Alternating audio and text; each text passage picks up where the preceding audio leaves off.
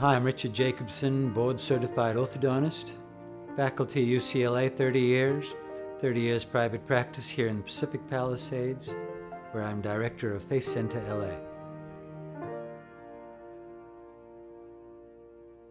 What is obstructive sleep apnea?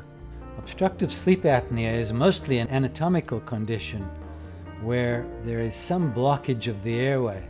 As we breathe in through the nose, the air passes through the nose, and before it enters into the lung, it goes into the pharynx. And the blockage can occur really anywhere. And based on where the blockage is and how much is blocked will determine how little or much oxygen we're getting in, mostly at nighttime.